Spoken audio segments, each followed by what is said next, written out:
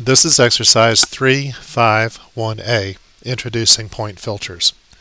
I'm in the My Train drawing in the lesson 3 folder.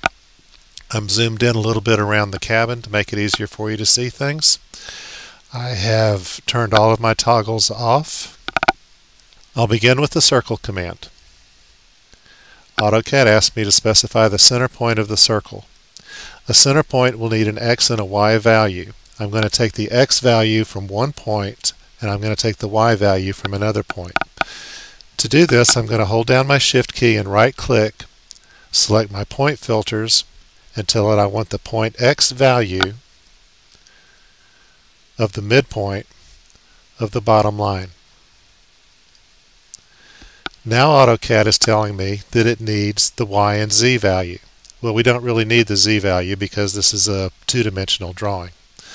Hold down my Shift key and right click, and I'll take the Y value of the midpoint of this line. Now AutoCAD gives me the X and Y values of the lines that I've selected.